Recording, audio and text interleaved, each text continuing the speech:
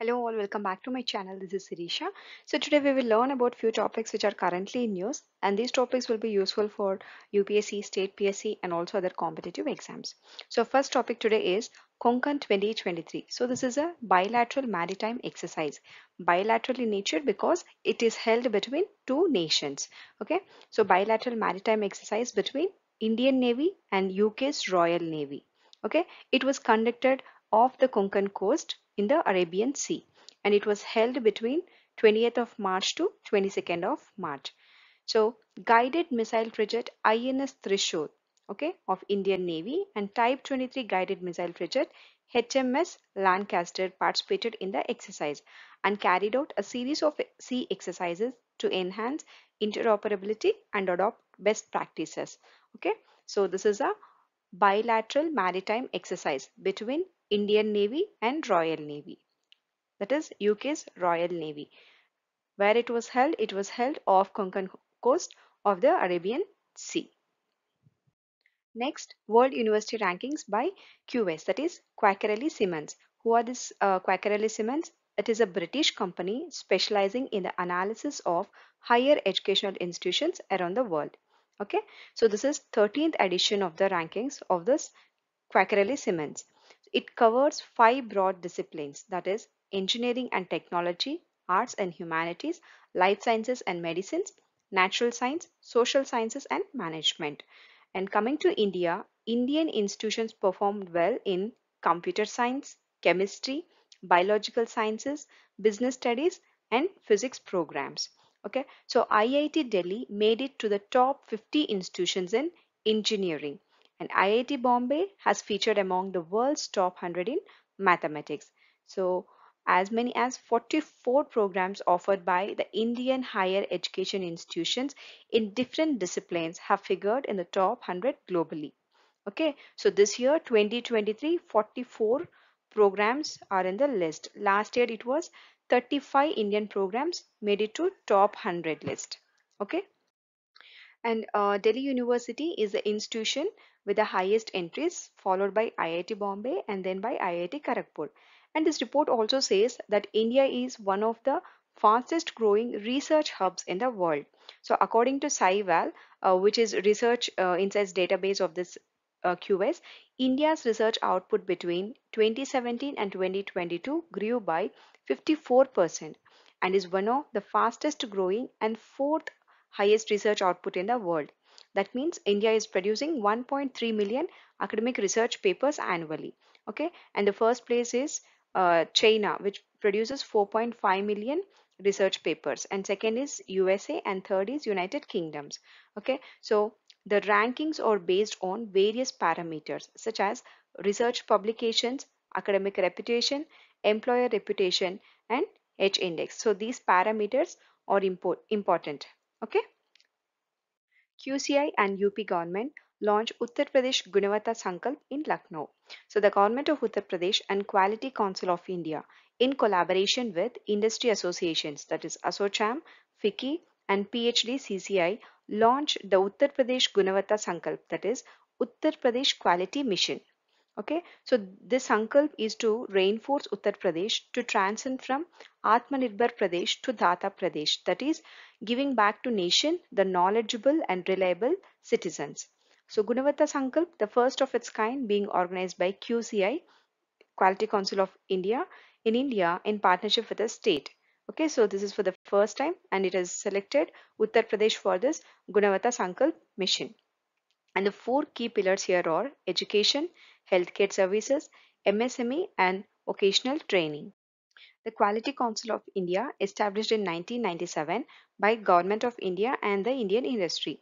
So it is an apex organization responsible for establishing and operating the third party national accreditation system. Okay, so this Quality Council of India makes sure that there is quality in every aspect or every sector, that is education, healthcare, environment protection, governance, social sector, infrastructure, and all such other areas. Okay, so it plays a pivotal role in improving the quality in all sectors. Global Tourism Investor Summit. So under India's G20 presidency, India will be organizing first Global Tourism Investor Summit in New Delhi. Okay, that will be in the month of May. So now Ministry of Tourism organized a roundtable interaction with heads of mission as a run up to this first Global Tourism Investor Summit. So what is the main objective of this summit? It is to provide a common platform for interactions between global and domestic players and explore the investment opportunities in the Indian travel and hospitality sector. So the summit will be mainly to attract foreign direct investments in tourism and hospitality sector. So 100% FDI in the tourism and hospitality sector is allowed under automatic route. And the Minister for Tourism, Culture and Donor is Shriji Kishan Reddy. What is donor? Development of Northeast region. Vedic Heritage Portal created by IGNCA, that is Indira Gandhi National Center for the Arts, New Delhi. Union Minister for Home and Cooperation Amit Shah ji inaugurated the Vedic Heritage Portal and also Virtual Museum Kala Vaibhava. Okay, so Vedic Heritage Portal is to secure the knowledge of India's ancient texts and manuscripts for the future through technology. So this portal will help the young generation to carry forward the knowledge and tradition of Vedas and Upanishads. Coming to this Kala Vaibhava Museum, it is a virtual museum uh, in which the world will be more familiar with all the arts of India like architecture, painting, drama, music, etc. Okay, so this virtual museum helps in understanding the different art forms and also glorious cultural history of India. So, World Tuberculosis Day, observed on 24th of March every year, it is to raise awareness about TB and efforts to end the global epidemic. Okay, so the theme for the year 2023 is Yes, we can end TB. So, coming to TB, it is present all over the world and also it is affecting all age groups. It spreads through the air and it is contagious, but TB is preventable and curable. So, different stakeholders, governments, and organizations are trying to eliminate tuberculosis. Okay, so this day also marks the discovery of Mycobacterium tuberculosis, that is the bacillus that causes tuberculosis. It is discovered by Dr. Robert Koch in 1882. Okay. So, on the occasion of World TB Day, in India, One World TB Summit was organized in Varanasi, Uttar Pradesh. So, Prime Minister Narendra Modi ji addressed the One World TB Summit at Rudraksha Convention Center in Varanasi. He also launched various initiatives and on this World TB Summit, that is TB Mukt Panchayat and the official Pan India rollout of a shorter TB preventive treatment and the family centric care model for TB and also released India's annual TB report for 2023. Okay, so the summit is being organized by Ministry of Health and Family Welfare and the Stop TB Partnership founded in 2001. So coming to the Stop TB Partnership, it is an organization hosted by the United Nations that amplifies the voices of the people, communities and countries affected by TB. So the Prime Minister also awarded select states and districts for their progress towards ending TB. So the recipients of the awards are that is in state or UT level, Karnataka and Jammu Kashmir. Coming to district level, so Nilgiri, Pulwama and Anantnag.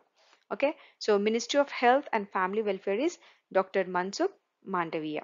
So this is it for the day, guys. So we have covered almost all current topics.